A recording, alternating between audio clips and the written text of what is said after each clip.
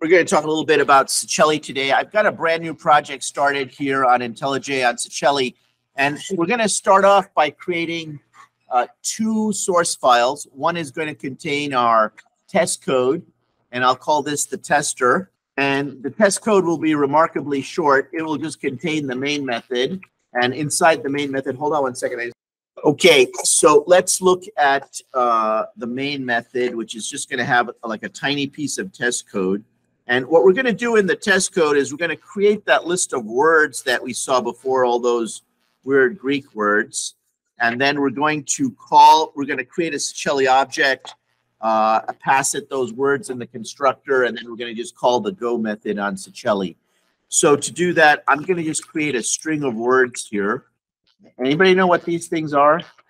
You probably have to have like some kind of classic liberal arts education to know what these things are. I'm guessing there's some sort of like Greek goddesses or something like that. I don't know.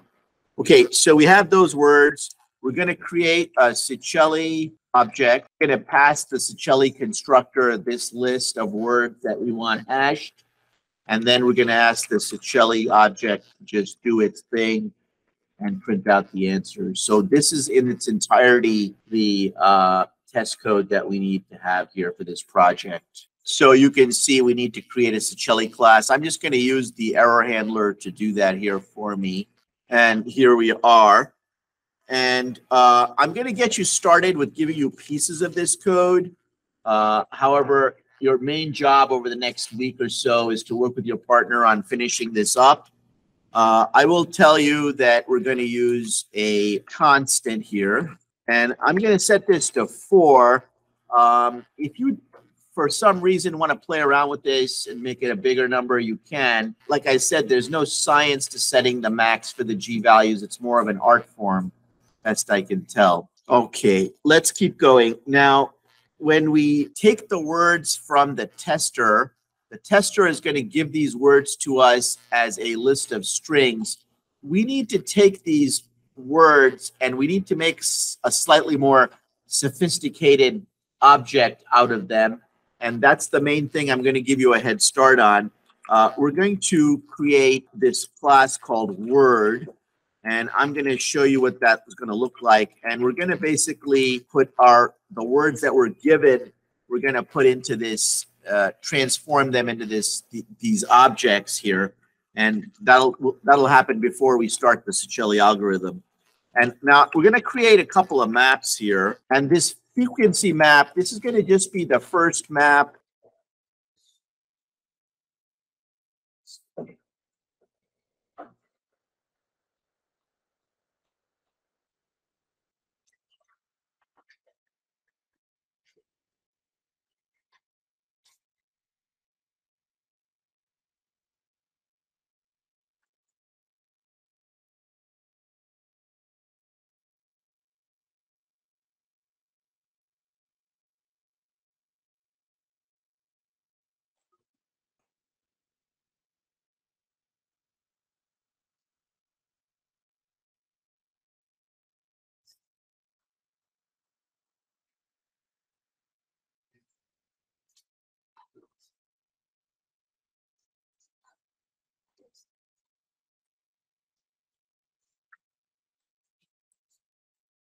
So the score words is basically the hash code with the hash